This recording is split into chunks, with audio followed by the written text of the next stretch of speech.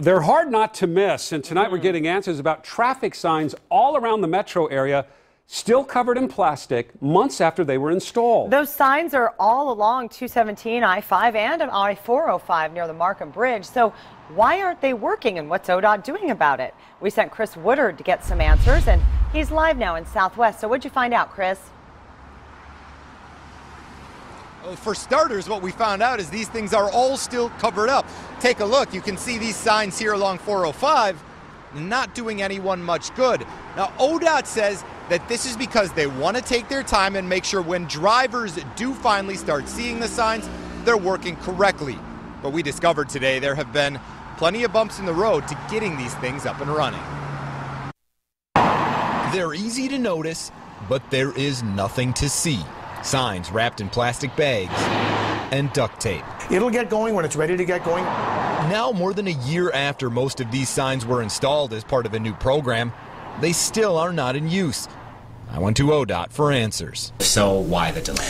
Well, there's been no delay, but we haven't yet inaugurated the system yet. We're not going to launch anything until we're sure it's safe to launch. The signs are part of a large technology upgrade for ODOT. Some of the electronic signs will pass along information about drive times and problems ahead. But most of these, on the side of the road, will be advisory speed signs.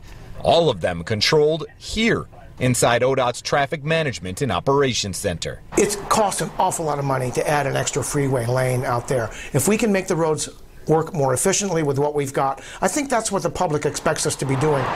But at this point, the still wrapped signs obviously aren't helping any drivers.